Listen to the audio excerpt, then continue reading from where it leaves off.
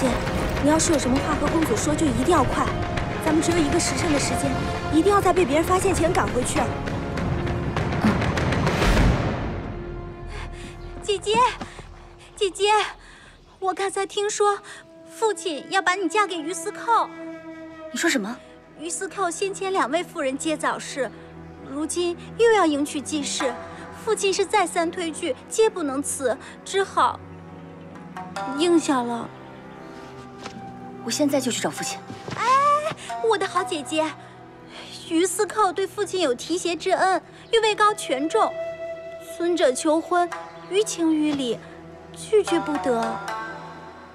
哎，姐姐，不如你给公子娇写封信，他毕竟是赵国的公子，若真心悦你，必定设法转还。秀月，你帮我。今闻婚事生变，欲与公子相见。今夜子时，城外10里天，万物失约。急。秀月，快帮我送出去。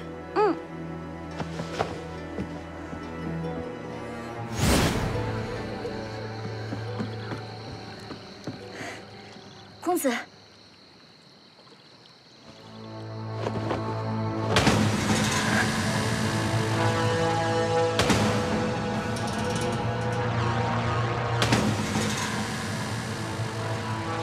半夜3更与人私会，若是传出去，有辱家声。母亲，坊间传闻于司寇虐妻成性，2人妻子皆是横死。我若真的嫁给了他，那才是有坏家族名声。更何况，我和公子娇早有约定。娶妻如何？匪媒不得。别说是一国公子，就算是平民百姓，也得听父母，遵六礼。你今天晚上想要跟他私奔，还说不会有辱家声。公子答应过我，他会向王上请婚，正式引我入门。今日我是向他求助，绝不是私奔。不是私奔，这是什么？这就是证据。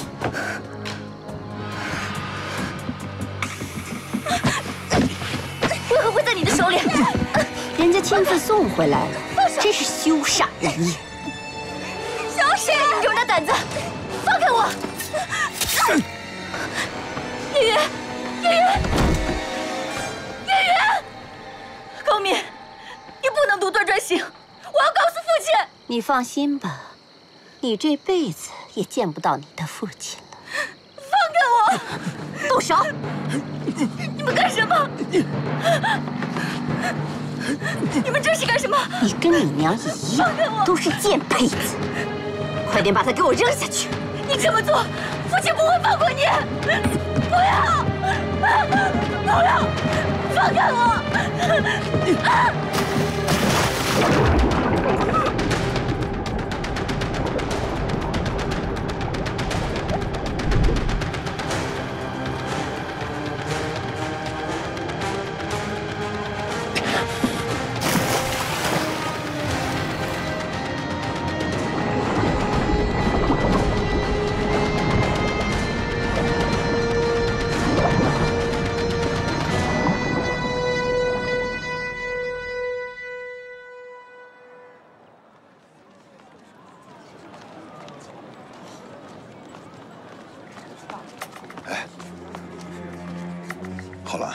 打听过了，今天是御史爱女出嫁的日子，来来往往的客人很多，不会有人注意到你。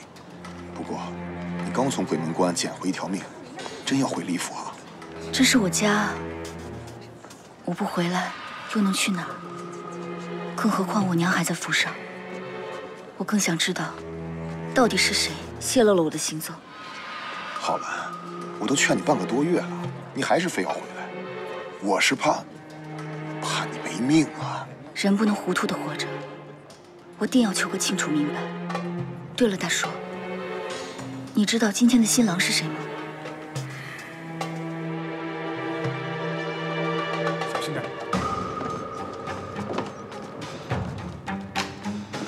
哎，这边！过江。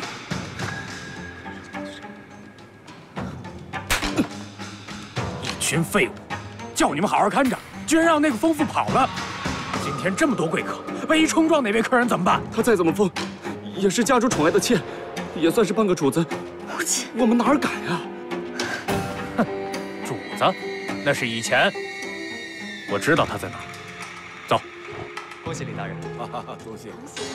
哎呀，恭喜李大人！恭喜！多谢啊！哎，里面请，里面请。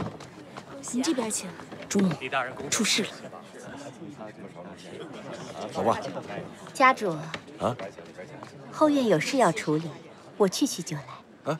那你快去快回。李大人，哎呦，恭喜恭喜啊！多谢。您可别怪我们，要不是大小姐与人私奔，惹了家主厌弃，您这到处乱跑，冲撞了喜事，难怪主母会发怒。多什么嘴，都小心着点，别惊扰了前面的客人。快点！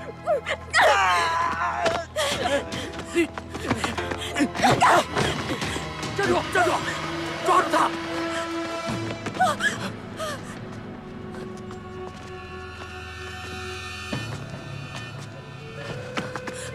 主母，求求你告诉我后兰在哪儿？后兰在哪儿啊？这件事我跟你说了多少遍了？浩然与人夜奔，至今下落不明，整个邯郸都知道。你再问多少回，也是改变不了的事实。不，浩兰不是那种不知分寸的孩子，他不会跟人夜奔的，更不可能做荣国李家门风的事情，一定是出意外了。求求你！一切都是我不好，都是我的错，是我没有教养好女儿，给你添麻烦了。求你饶过浩兰，告诉我她在哪儿。你真的想知道她在哪儿吗？我来世做牛做马报答你，求你大发慈悲。做牛做马？看看你的脸蛋儿，多漂亮！哪儿像是伺候人的人？我这个人一向是宽以待人，用不了那么高贵的牛马。不过，你想见面，并不是不可以。你可以让我见到女儿。地儿我都替你选好了，很快你们就可以见面了，就可以共享天伦了。今天是秀玉的大日子，我就委屈你了，送她上路。主母，主母，我不！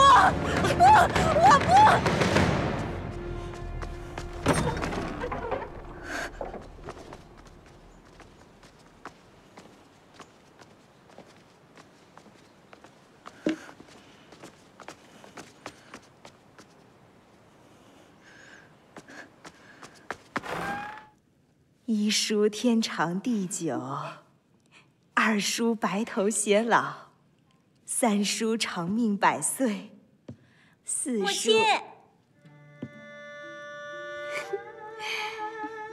看你笑的，得偿心愿了吧？母亲，我舍不得你。哎呀，我的傻孩子。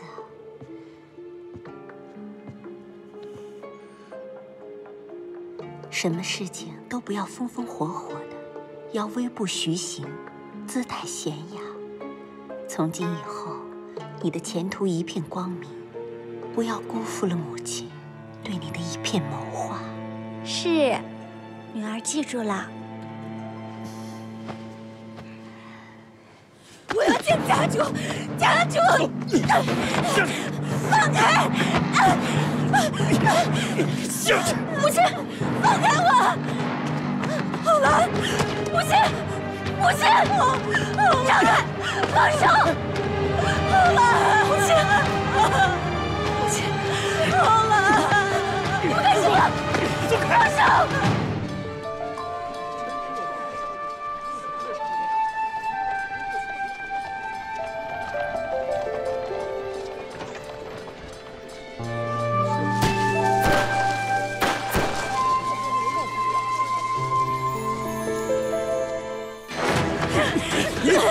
浩兰，母亲！不行！下去！不行！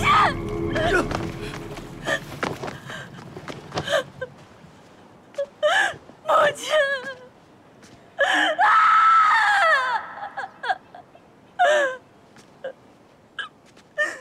母亲！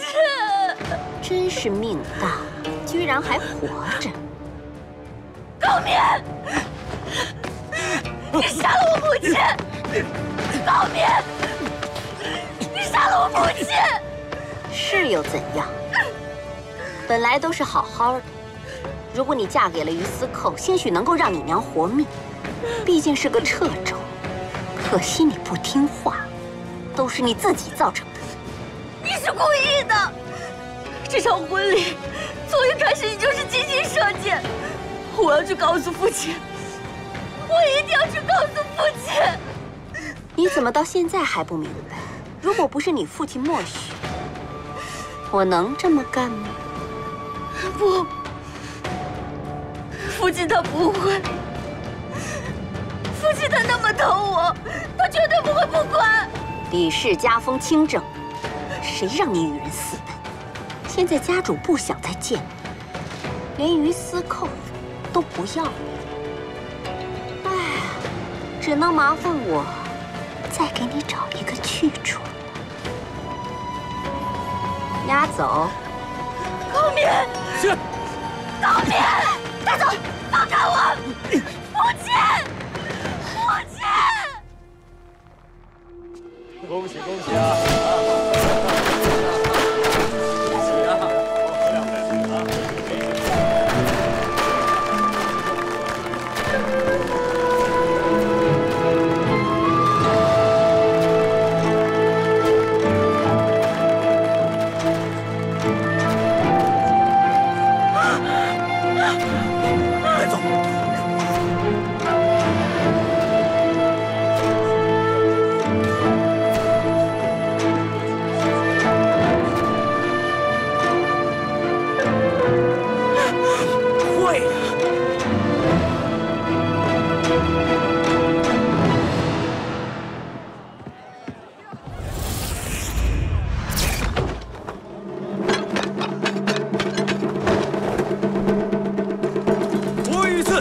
捉拿凶手，若有知情不报者，同罪论处。快点，追！快点！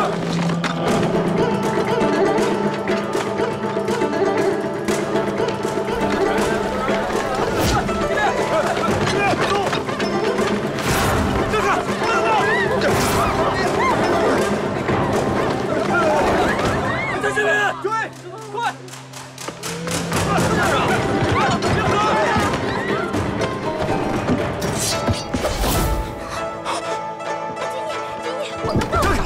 里面有客人，不能进。出来！谁啊？半夜扰人春梦，是为何故呀？国御赐，我们正在捉拿凶手，可曾见到有陌生人进来？大家都看见了，这里只有嫖客，没有刺客。我见你面生，说不定就是你。桃夭。 他说我是刺客，你说呢？说不准啊，是你发春梦的时候去杀了人呢。不，这是邯郸有名的大商人吕不韦，怎么可能是刺客？一介低贱的商人，你还挺狂，就从你查起。来人，带走。是。哎，谁敢？ 一个粉头你也敢叫嚣？不要命了吗？称优秦民古色，游媚富贵，入后宫变诸侯，为赵国打探消息，立下汗马功劳，谁敢瞧我们不起？便是你邯郸城守，亦是我裙下之客。回头我吹吹风，准让他革你的职。 你，哎，一家人，一家人啊，和气生财。今天发生的事，一个字都不许向长官透露。当然，当然。走。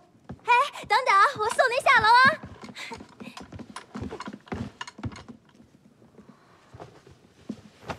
我替你解了围，你要怎么谢我？赏你的。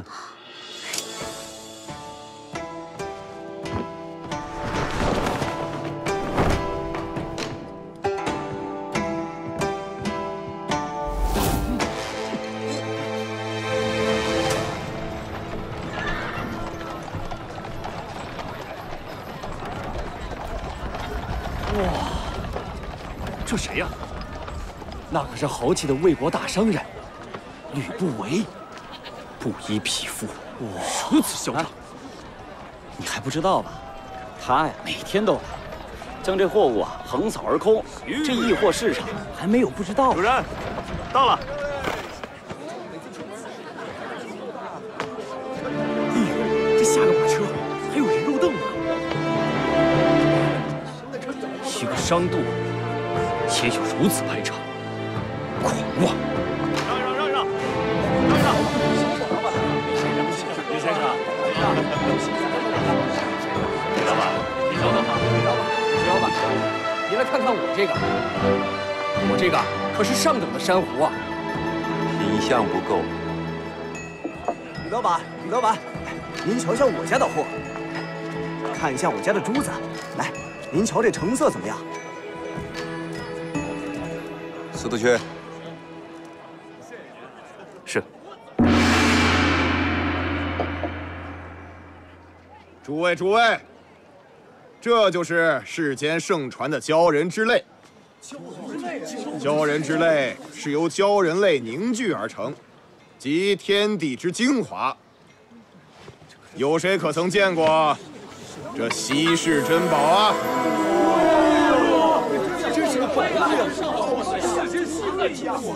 为了配得这世上独一无二的明珠，我用了名贵的木兰加木雕，香薰半月，包括这盒子上的雕刻，都出自名匠之手啊！你看，现在大家可以开价了。哎，这个数，哎，我来，这个数。啊，不行，他出价还是太低。魏国商人吕不韦，出价1000斤，生20头，金100匹。哇，这吕先生真是财力雄厚。好，吕先生出价最高。吕先生，我的宝物归你了。让一让。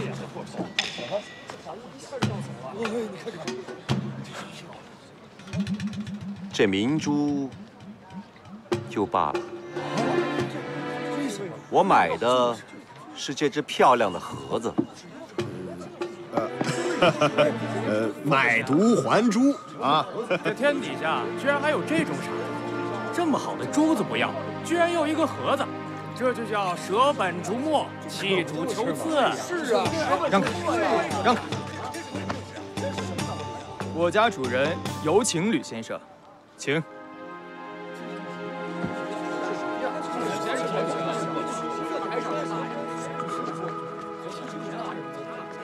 为之贵人邀请，有何指教？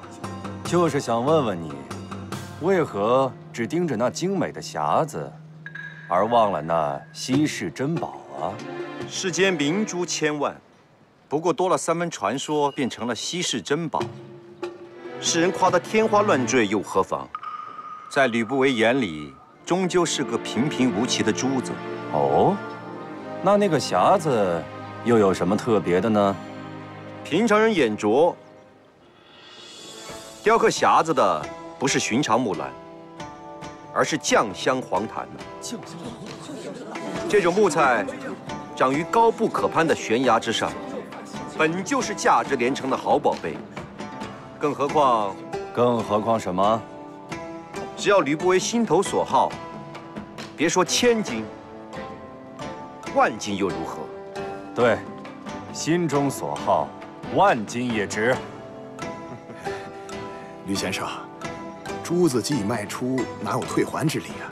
您还是一块带走吧。累赘。主任，珠子亮堂堂的，带回去当灯用也行啊。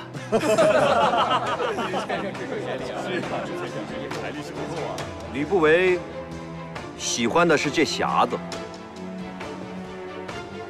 既然诸位如此喜欢这颗明珠，那每日4时，我敞开大门奉上明珠，大家可以任意参观。好，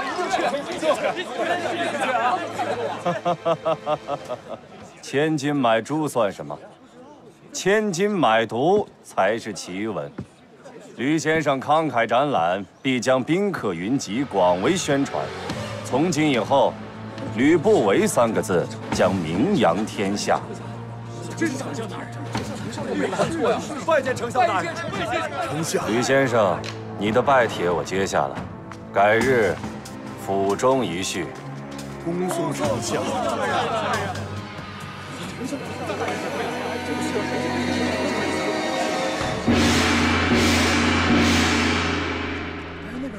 诸位，大家听我说，天下第一的珠子，你们已经瞧过了。人中明珠，你们可否见过啊？我没见过，见啊！今天我带来的这批货，大家要是没有看就走了，你们一定会悔恨终身的。让我看一看呀！来，带上来。哎呦，快点，走！这客，你看看，你这么新鲜啊！咱们看看这个怎么样？我出30斤，30斤，50斤，成交！好，后边有请。谢谢各位啊，来，上来看看去。哎，这位姑娘有谁要出嫁呀？让！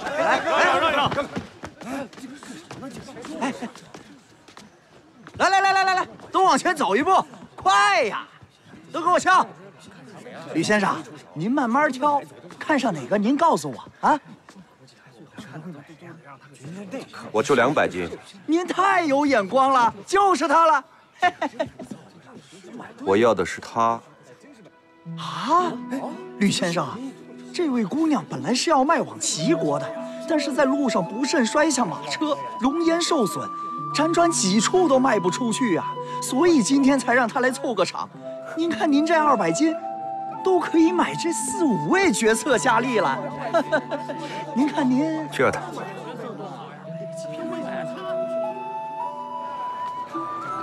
真是不错。是啊。主任，如何？牙上收了100斤，绝对守口如瓶。看明白了。对，这就是我自编自演的一出大戏。什么买椟还珠，公开展卖，不是为了明珠，也不是为了木渎，而是为了名扬天下。靠这一场大戏啊，丞相府便收了拜帖，主人又能借由展览广交宾朋，可谓一举两得呀。今天何止是赢得了天下巨富的盛名，我还赢得了一位聪慧美貌的佳人呢。主人，她面容如此丑陋，怎么值200斤啊？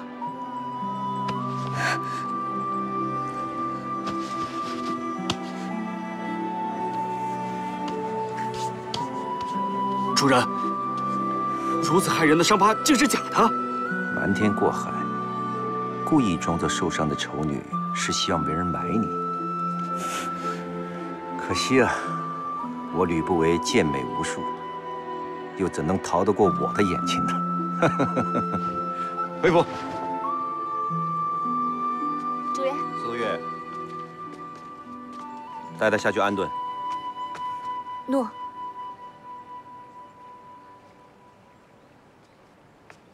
我先带你去更衣。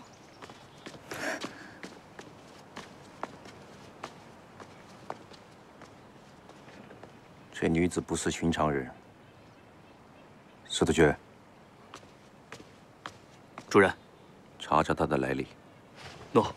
不过主人，您如此高调，国卫府失窃的事，他们会不会怀疑到主人头上？哼，你老家伙为了得到珍宝，不惜越货杀人，我不过是有样学样罢了。若非如此，我又怎能轻易得手？对，若他敢于泄露，怎么会只说抓刺客，不说抓盗珠贼呢？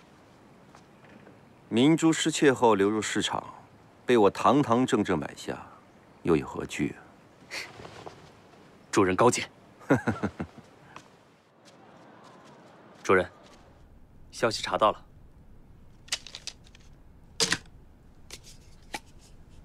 主人，您买这名美人回来干什么呀？只是莫名的觉得她很熟悉。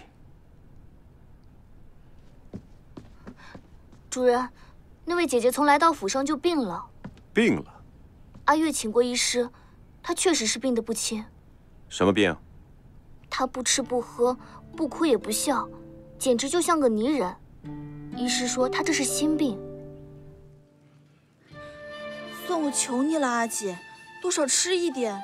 你这样不吃不喝，真会送命的。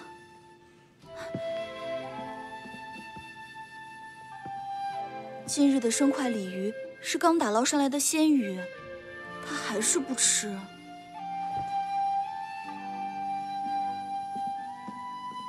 听说你得了心病，想死啊？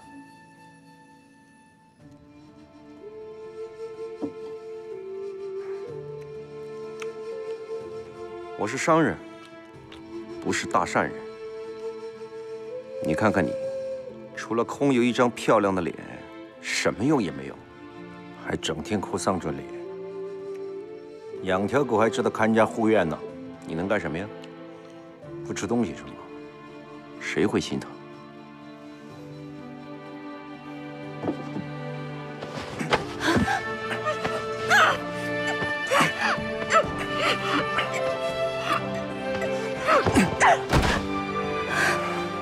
李浩然，你到底在别扭什么？你知道我是谁？哼，原来你会说话呀！我总得查查你是什么来历吧。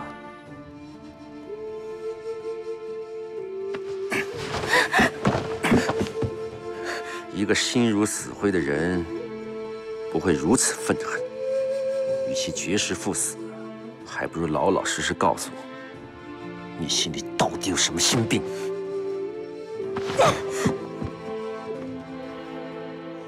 我告诉了你，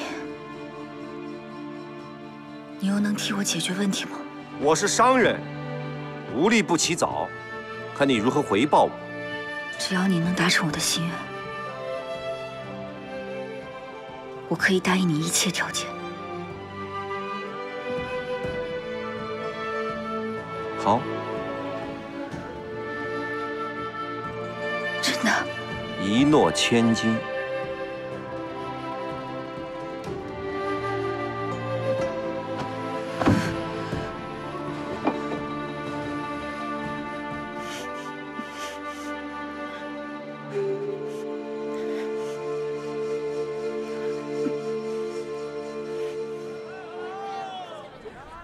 主子，您看这块玉，晶莹剔透，可偏偏却多了这么个小斑点，这完全不值钱了呀！放在店里这么久了，一直无人问津，您看这如何是好？你看这斑像什么？这斑像泪水，一颗十足的美人泪。你去，请最好的工匠动手，把这块玉雕成一尊垂泪美人，不出半月，必定以500斤的价格售出。主人，您可真是慧眼识玉呀！哼，我不光有看玉的慧眼，还有一双看人的慧眼。你答应过我，我答应过你，今天一定做到。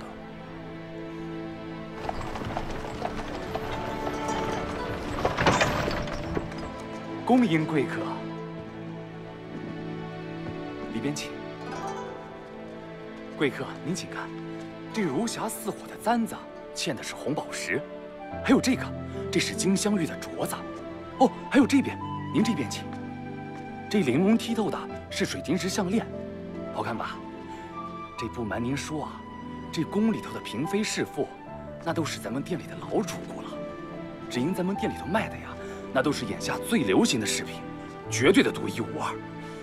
看您这身份尊贵，不如到里面雅间，咱们慢慢的挑选。这除了珠宝首饰啊，像这个齐国的博士罗丸，楚国的精美刺绣，这燕国的毡裘毛布，甚至连西方各地的珍品都有，应有尽有了。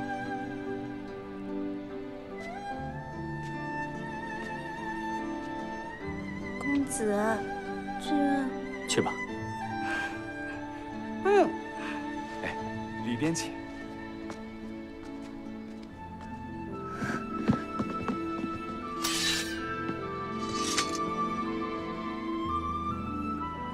公子，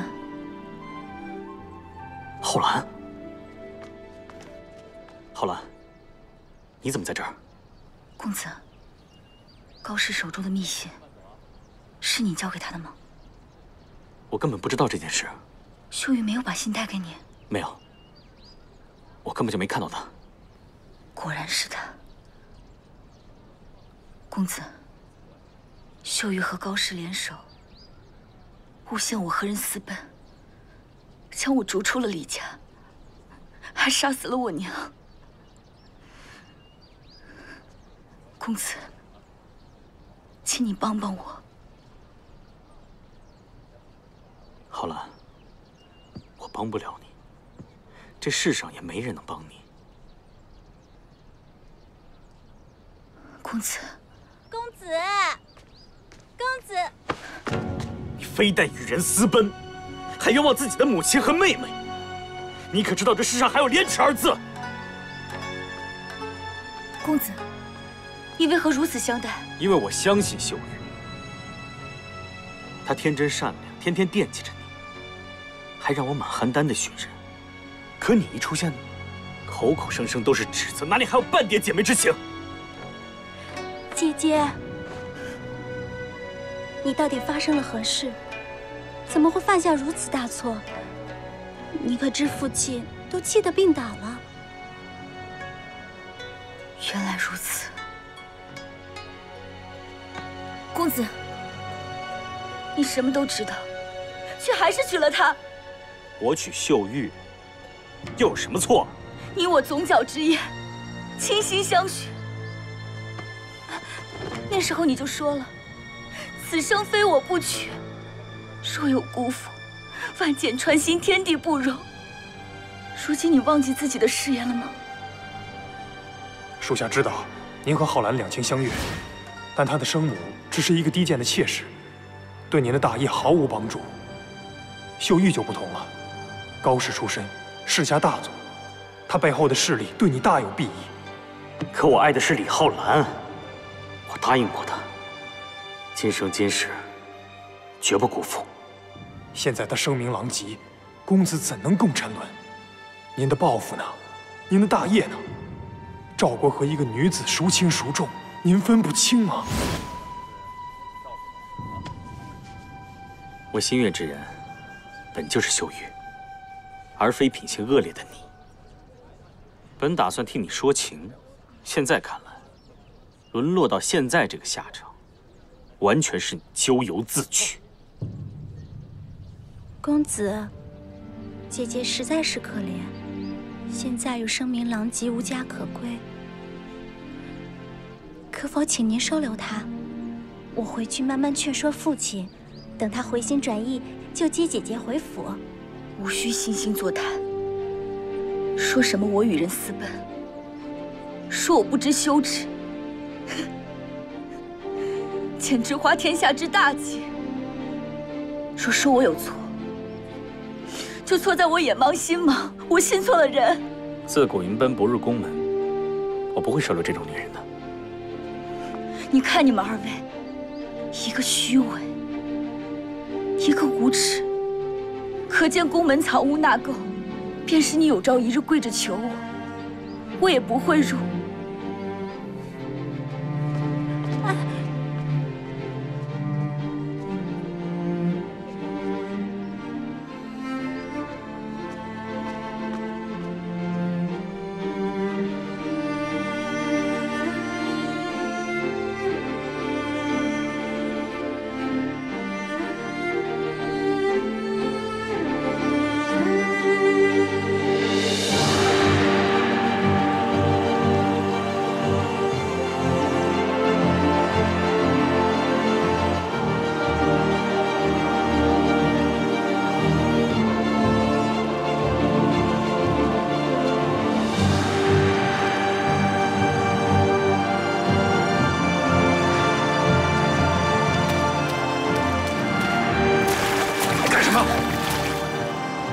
死吗？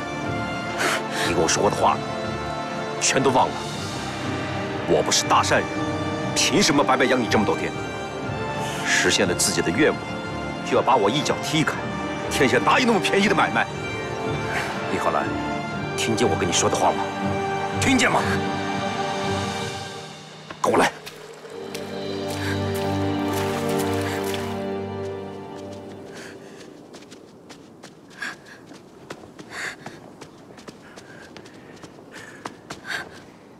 看见了没有？你往下看，看，认真的看，看清你自己，你就是一个彻头彻尾的蠢货，一个失败者。我第一次见你，以为你跟我一样，眼里有勃勃的生机，所以我才买下了你，以为你是块可以雕琢的美玉，可现在我才发现自己看走了眼，什么狗屁的美玉！ 你就是一块顽石，一块顽石！哼！上天很残忍，不会因为你天真就好好待你。一个半点打击都经不起的人，一辈子只能做一个废物。我有努力，我一直在努力，可最后得到了什么？家、亲人。 你知不知道啊？我什么都没有了，连我的生身父亲，他也要逐我出府。成功是因为你勤奋和努力，失败就是你愚蠢和懈怠。事实证明，你努力的还不够，别给自己找借口。想要活下去，就披着盔甲去战斗，而不是在这里博同情。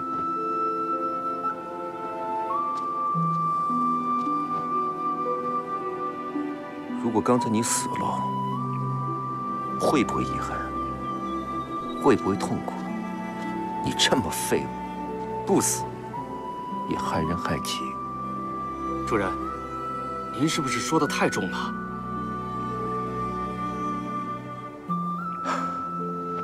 李浩然，你若是觉得活得太痛苦，我不拦着你。但如果我是你， 我绝不会因为那些人去死。这个世界不是他们的，是我的。看清楚了，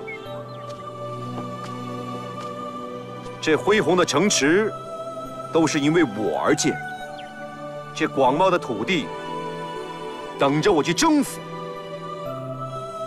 日月星辰、天下万物都是因为我而存在，他们 只是我的陪衬，就因为那群蝼蚁想左右我的生命，哼！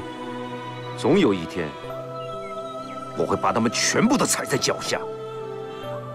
你就是个彻头彻尾的疯子！我只想让我母亲活过来，我想回家，我想回家。没有家了，你唯一的亲人已经死了。 该说的我已经说完了，你现在去死吧，直接从这儿跳下去，一了百了。你所有的仇人为此高兴，少了一只碍眼的虫子。不过我告诉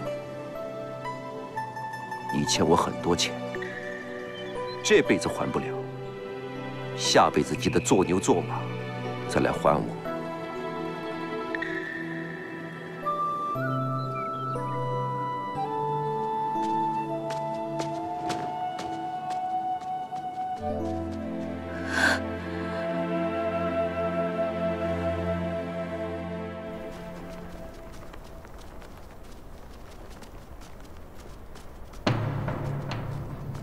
主任，他不是着急寻死吗？